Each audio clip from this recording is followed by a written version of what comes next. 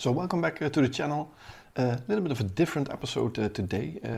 I started this YouTube channel about 1.5 years ago, and I actually just started this channel without a proper introduction about who I was or what I was doing. And yeah, you've seen a lot of videos on this channel, but of course I had a whole photography life before I started this channel.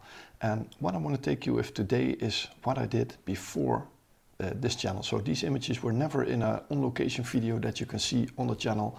These are just older images before I started YouTube. And I'm actually thinking about another video to introduce myself even a little bit better. And I'm calling it the Ask Me Anything video. So if you have any questions to me about cameras, personal life, whatever, just leave it in the comments, send me a message to my website, Instagram, Facebook, whatever. And yeah, I'll try to make a video where I'm going to answer those questions. So in today's episode, we are going to look at the wildlife and bird images that I took. And I only used Olympus gear from when I was a teenage boy until now. Yeah, right now it's OM system, but in the past it's been Olympus for all these years. So yeah, that's what we're going to do today. So let's have a look at yeah, what I've been doing all these years. So first of all, let's take a look at the cameras that you're going to see that I've used during those years. I started out in the digital era with an SP560 ultra zoom, then the E520, the E3, which was a fantastic beast, my first professional camera, I think. Yeah, and I took some amazing images with that one. I really loved that camera, but it was a bit bulky and big at that time. Then the first mirrorless camera, the EM1, EM1X, another beast of a camera, really bulky, but amazing images. And right now my OM1 camera. And I also own this camera, which is the EM1 Mark III, but it's never been used for photography. It's mainly my video camera, which I'm filming on right now. So I don't even think that I ever shot one image with this camera. So it's only a video camera. So let's look at the first image of this video. This was taken with the SP560 ultra zoom camera. It wasn't even a mirror reflex, just a super zoom. Before that I owned the SP500 super zoom camera, which was my first digital camera. But this was the first time that I produced an image, considering wildlife, that I was actually happy enough about to show it to you. So this is one of those marmots in Yosemite National Park in the United States, and I've placed these images in a specific order. So the oldest image first and the latest image last, so you can see the progression that I made, and so you can see that it isn't top-notch pictures from the beginning all the time. So let's go on. Second image, same trip in the United States, this sea elephant on the beach. Yeah, back then I was just really happy with an image like this. And yeah, I really liked wildlife, so I've scouted this location back then. I knew they were on that beach, a specific beach on the Highway 1 on the west coast of America. And yeah, they were there, just really happy I could caught this, but it's not the best picture, as you can see. The next year, I wanted to go to South Africa, and I knew I needed a different camera because the SP560 was way too slow for wildlife. And so I bought the Olympus E520, first digital mirror reflex camera that I owned. And yeah, so I went to South Africa and I shot this penguin, which is my favorite animal actually. And yeah, I just really love these penguin colonies in South Africa. Same trip, a sunbird. Yeah, I think this is still a really nice image. Really blurry background, good composition. The bird with his beak, I think, in the leaf. So yeah, happy with this shot. Also the same trip, one of the first times that I was out on the golden hour, and I just noticed this giraffe, and it was just a really nice atmosphere in this image. So this is from the same trip in South Africa, Kruger National Park, a young leopard in a tree. yeah, just amazing. We were the only car there at that moment, and just an amazing sight to spot an animal like this in the trees. Also shot with the Olympus E520. The next year we went to Mexico, which was a bit more of a beach holiday, but still took all the camera gear with me, and I think this is one of the only wildlife or bird images that I shot during that holiday, which, if I remember correctly, is a turquoise motmot, a bird. And yeah, I just really like that tail with those two small thin feathers going through it. Yeah, an amazing colored bird. So 2 years after the Mexico trip, we went back to South Africa. Yeah, we just fell in love with that country, and I needed a new camera. So I bought the Olympus E3, which was a professional digital camera at the time. A bit bulky, heavy, but it was really awesome. So I took that to South Africa and shot this image of a giant kingfisher that just caught his fish. You can also see that the backgrounds are starting to be a bit more blurry. You know, the glass that I had in front of these cameras became a little bit better. Also on the same trip, this leopard sitting just next to the road. Yeah, I think it's about 2 or 3 meters next to the car. Maybe it wasn't too smart to put the window down, but you want to have a great image. And yeah, I think this one is still on my website actually, but I just really love this image. Also the same trip, during the golden hour, we just drove through the Kruger Park on a road where nobody else went. You know, you're standing for the gate and everyone goes in a direction, and I always like to choose this one road where no one else is going into, which usually means that you can drive for 1 or 2 hours without anyone disturbing the wildlife on or next to the road. And yeah, we encountered this kudu at that point, just after sunrise. Yeah, just one of my favorite shots all time.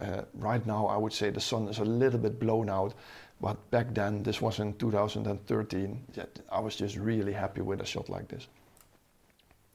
Same trip, different morning, same procedure, just went on a road where nobody else was driving on, and we encountered this group of lions in the fog. Yeah, I still love this image. It's just so nice and such a moody image.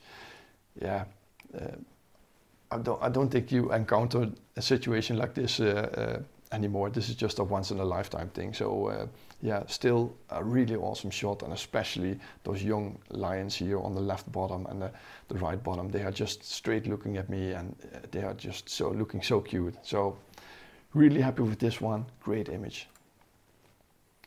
So after that, I didn't go on holiday for maybe 2 years, and I started to go out from my home here in the Netherlands a little bit more often.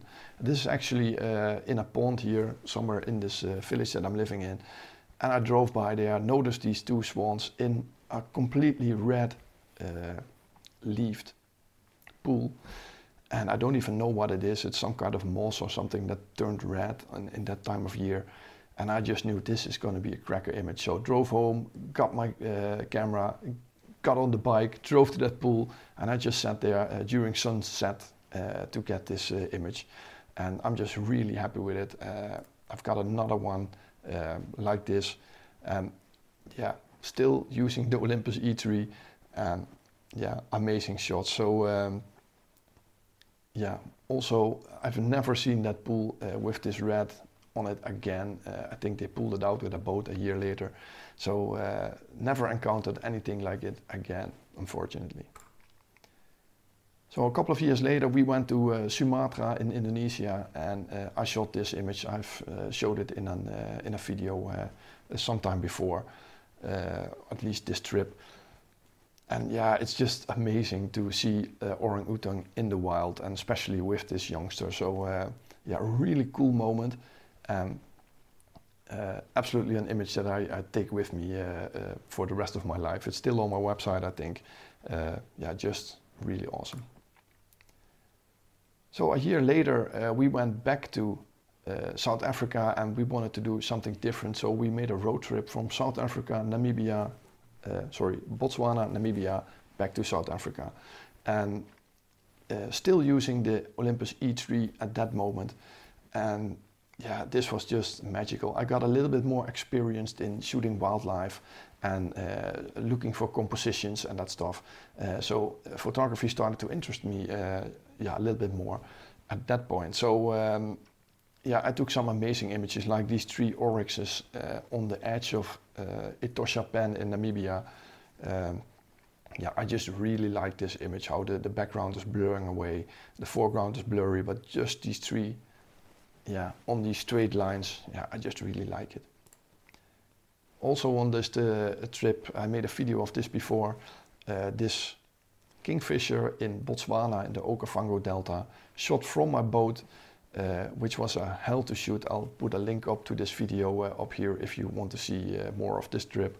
But yeah, an amazing moment, and yeah, one of the first times that I really caught one of these birds, yeah, live without it being there. It just flew over there and I caught it, and a couple of seconds later it was gone.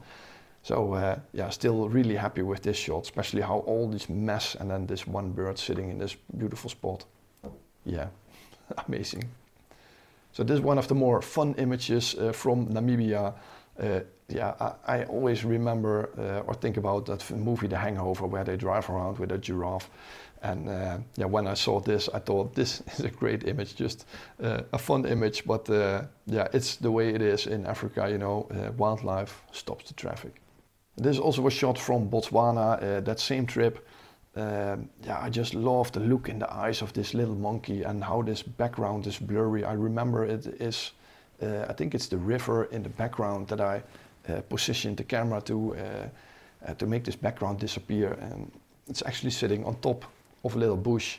I just used the background to, yeah, blur it out and make this monkey come alive in this image. And still, I think this is one of my better images, because I really got yeah, the emotions of this little monkey. Also from Botswana, from the salt pans there, I did a little trip to find these meerkats, and eventually we found them. And yeah, I just got this whole family sitting there watching. Yeah, I don't know what they were watching, but it just is an amazing image. And it's actually until now the image that has earned me the most money. I've put this on Adobe stock images, and every now and then someone downloads this image for a couple of bucks. And yeah, I just still really like this image. So yeah, absolutely worth going there, and also one of my favorite animals.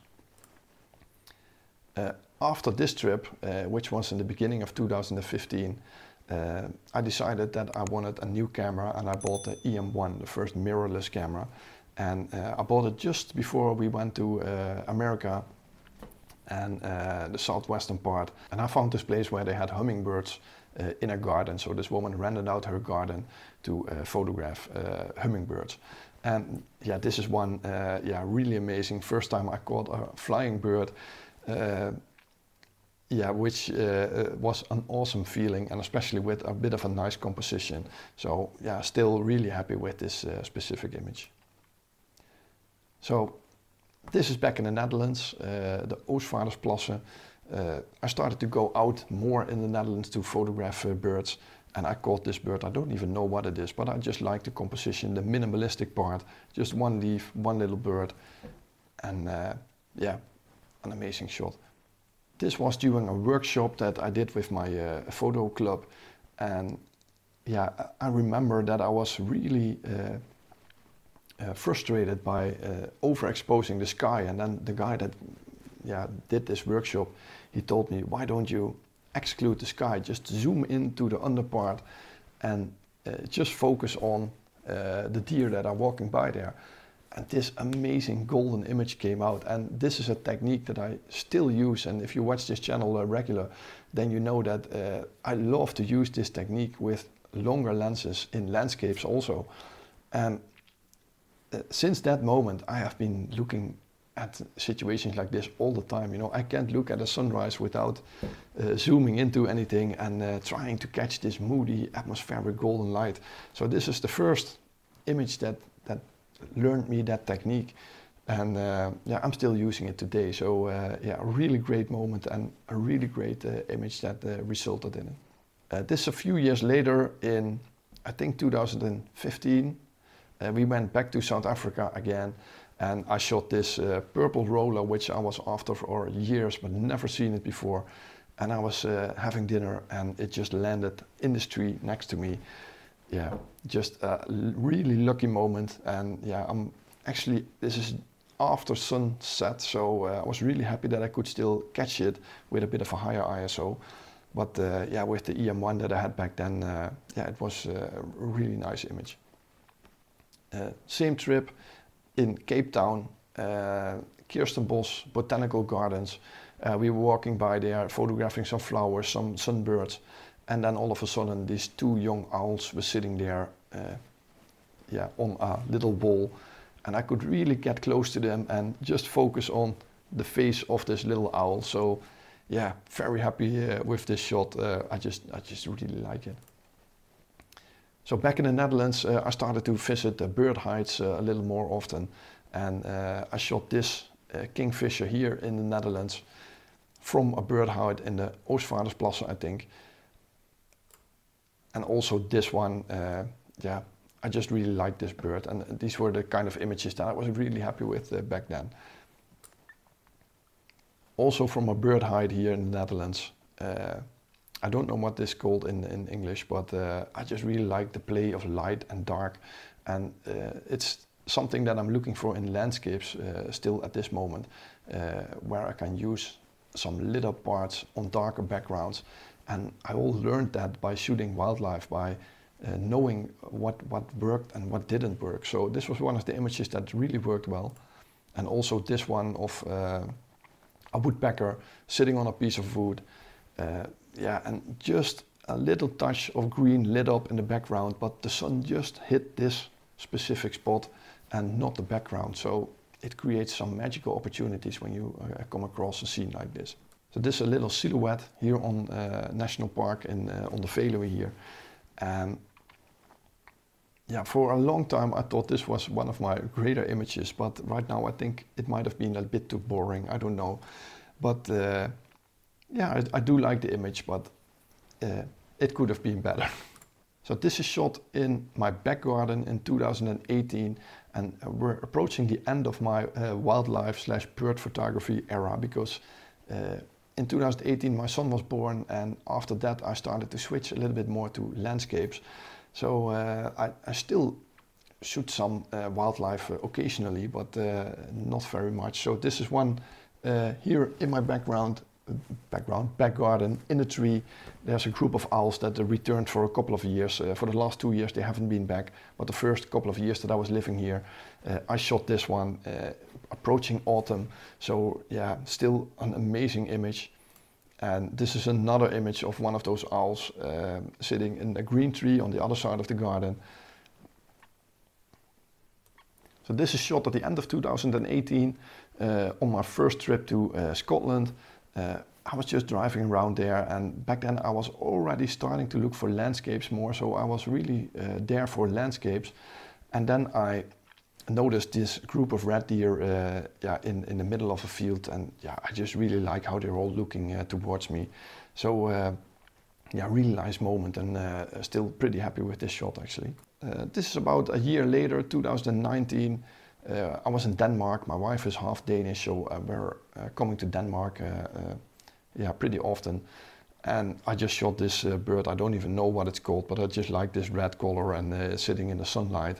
And yeah, a bit of a different image for the time I was yeah, shooting less and less wildlife and birds. So I was really happy to come across this one. And this is another one just from my garden the next year. One of those long-eared owls sitting in the tree here in my garden, which yeah, if they come, it's always a good photographic opportunity. And this is the last image that I'm going to show in this video, shot with my EM1X. So this is the first time I'm using that camera, a micro image of this orange tip butterfly. And yeah, I'm still yeah, really happy with this specific shot. And yeah, after this I just went into landscapes full throttle, you know, everything was about landscapes at that point. And not long after that I started making YouTube videos. And so the wildlife pictures that I encountered after this are on this channel on different videos. So these were the wildlife images that I shot before this YouTube channel. Like I said, those were never in any video, any on-location video. Maybe once one or two have come by in the past to make an example of something. But I just really enjoyed showing these images to you, and I hope you did too. And right now I'm actually approaching the 2,000 subscribers, and that's actually why I wanted to make this little series to introduce myself a little bit more. And I hope you like it. I have another one of those videos coming up in a few weeks about landscape. So I shot a lot of landscapes before this YouTube channel, which were never featured in any video. So yeah, I'm going to show those to you also. So thanks for watching. I hope you liked this video. Don't forget, if you have any questions for me for a little Ask Me Anything video, leave them in the comments, send me a message, and yeah, I hope to make a video about that in a while. So yeah, once again, thanks for watching. If you like the video, don't forget, push the thumbs up button, and there is a subscribe button underneath this video. If you push it, select all on the little notification bell. You will get a message when I release my next video. So this Sunday, we're going back into nature here in the Netherlands for a lot of landscapes. A really moody, foggy morning, so make sure to stick around for that. And yeah, I hope to see you then. So for now, thanks for watching. Bye bye.